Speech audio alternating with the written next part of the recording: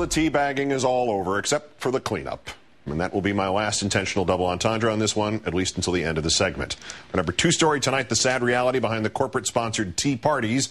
Visual proof that this is not about spending, deficits, or taxes, but about some Americans getting riled up about these things, riled up by the people who cause these things, and finally about some Americans who just hate the President of the United States. According to both the conservative organs, the New York Post and Washington Times, see, there was another double entendre coming, the protests only drew, quote, tens of thousands nationwide, despite relentless 24/7 promotion on Fox News, including live telecasts from several locations, like Fox's Neil Cavuto, caught yesterday off-air estimating his crowd in California's capital at 5,000, and then on-air claiming it might have been 10 or 15,000.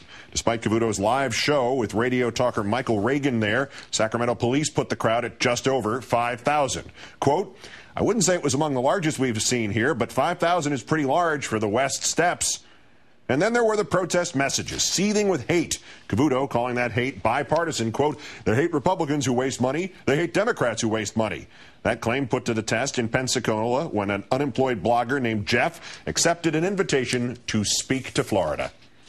Thank you very much. I want to start also by honoring the service of our veterans, our current service members, our Gold Star parents. Thank you so much for what all you've done for this country.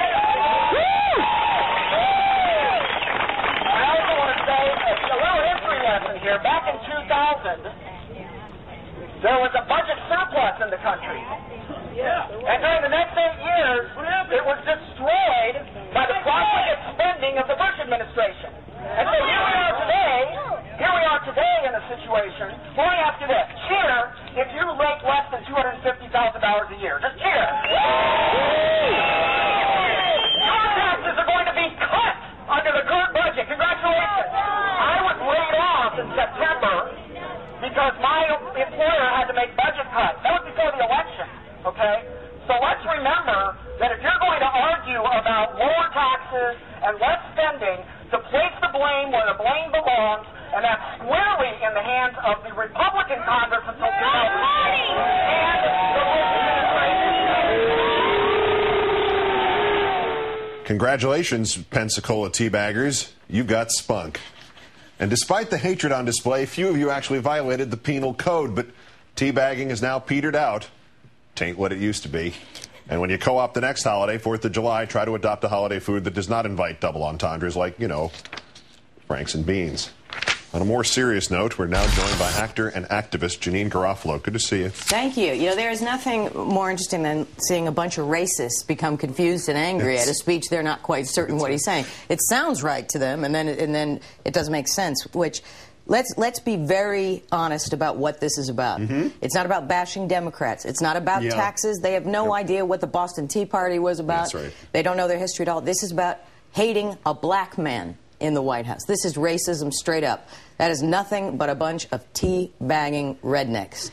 And there is no way around that. And, you know, you can tell these type of right-wingers anything and they'll believe it except the truth.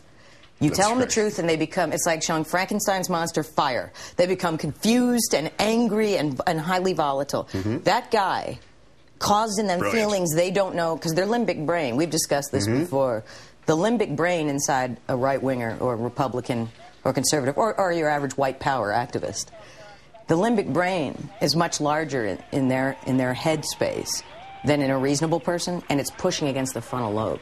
So their synapses are misfiring. Is Bernie Goldberg listening? Yes. Yeah, because Bernie might not have heard this when I said this the first time. So, Bernie, this is for you. It is a neurological problem that we're dealing with.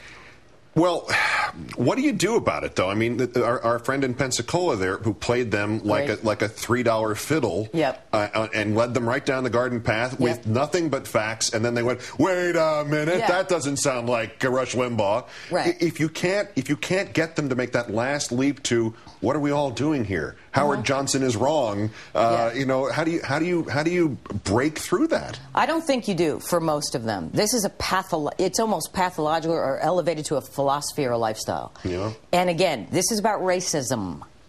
It could be any issue, any port in a storm. These guys hate that a black guy is in the White House. But they immigrant bash. They pretend it's taxes and tea bags. And like I said, most of them couldn't probably tell you thing one about taxation without representation, the Boston Tea Party, the British imperialism, whatever the history lesson has to be. But these people, all white, for the most part, unless there's some people with Stockholm Syndrome there. Right, and I didn't see them. They were in the back. They weren't near the cameras, which is bad strategy on the part of the people who were staging this at Fox. True. And Fox News loves to foment this anti-intellectualism because that's their bread and butter. If you have a cerebral electorate, Fox News goes down the toilet, you know, very, very fast. But it is sick and sad to see Neil Cavuto doing that. They've been doing this for years. That's why Roger Ailes and Rupert Murdoch started this venture, is to disinform and to coarsen and dumb down a certain segment of the electorate. But what is really, I didn't know there were so many racists left. I didn't know that. You know, because as I said, the Republican hyphen, the conservative movement has now crystallized into the white power movement. Is that not a bad long-term political strategy? Because even though your point is, you know, terrifying that there are that many racists left, the flip side of it is there aren't that many racists left. They're the minority. I mean, literally tens of people showed up to this thing across the country. But if you spear your television network or your political party towards a bunch of guys who are just looking for a reason to yell at the black president, eventually you will marginalize yourself out of business, won't you? Or at least there's no shortage. Here's what the right wing has there's no shortage of the natural resources of ignorance, apathy, hate, fear.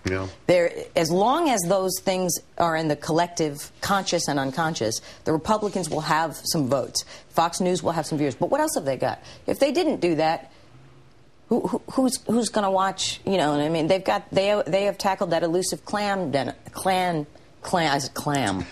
You know, the clam demo, the 18 to 35 clam demo, clan with a K demo.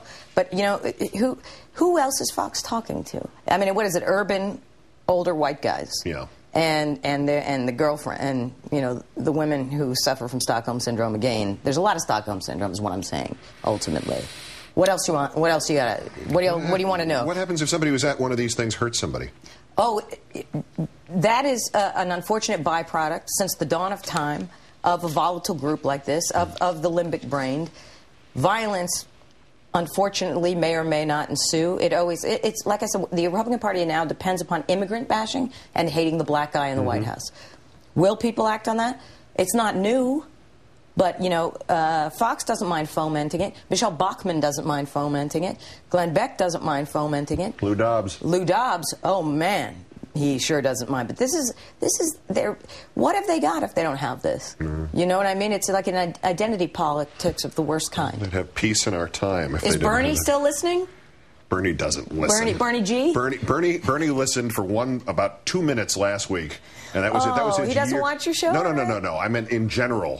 That was his year's contribution to the actual political I was hoping I could move up the rung from 5 to at least 3. Janeane Garofalo, number 5.